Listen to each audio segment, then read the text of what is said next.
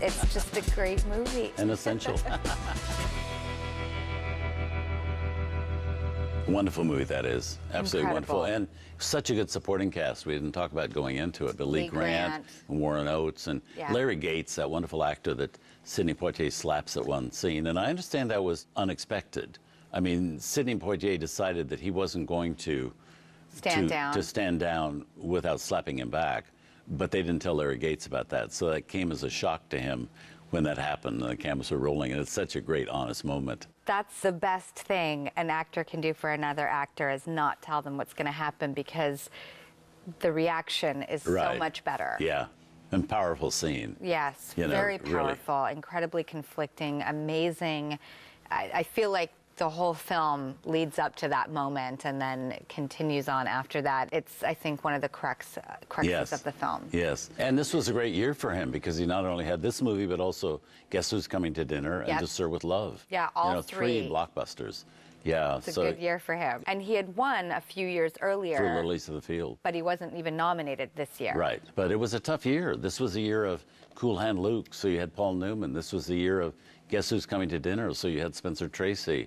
Dustin Hoffman in The Graduate. Yes. Warren Beatty for Bonnie and Clyde. Yeah. I mean, if there ever was a year, it blows my mind. I can't think of a year where you had so many iconic, amazing performances by some of the most important actors who have that type of body of work. Warren Beatty, Paul Newman, Dustin Hoffman, Spencer Tracy. It's like they've done so many films, so many iconic characters, but these were some of their best. Right. What a year. Yeah, and a transitional year really for Hollywood, and books have been written about that.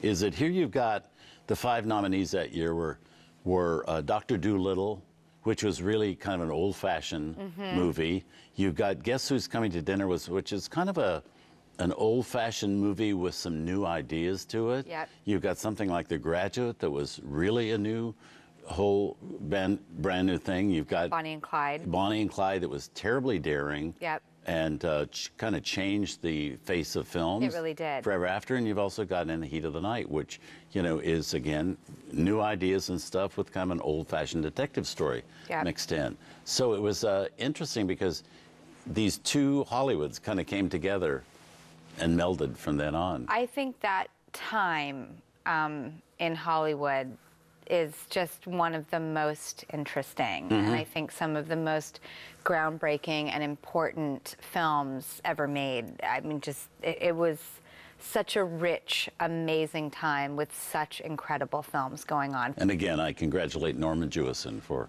his direction of this movie. Absolutely. Okay, so we're going to move on. Here's a sneak preview of the film we have for you next time on The Essentials. Stella Dallas, 1937. Barbara Stanwyck apparently always said that this was her favorite role. The supporting cast in this movie is superb. This is a classic story that taps into something on a very real level. If you're going to see one version of this story, this one is it. From 1937, Stella Dallas. That's next Saturday at 8 p.m. Eastern. You can find out more at tcm.com. Thanks for joining us for The Essentials.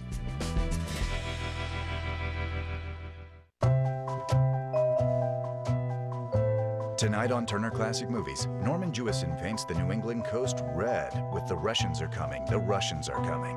Then Jewison raises the stakes for Steve McQueen, the Cincinnati Kid. And the TCM Underground is seduced by the Doll Squad. Hi, I'm Robert Osborne. Every day, Turner Classic Movies brings you the greatest films from Hollywood and around the world. And the best way to keep up with what's on is the TCM Now Playing Guide. Every month, this terrific magazine takes you inside TCM with a complete listing of all the films on that month's schedule.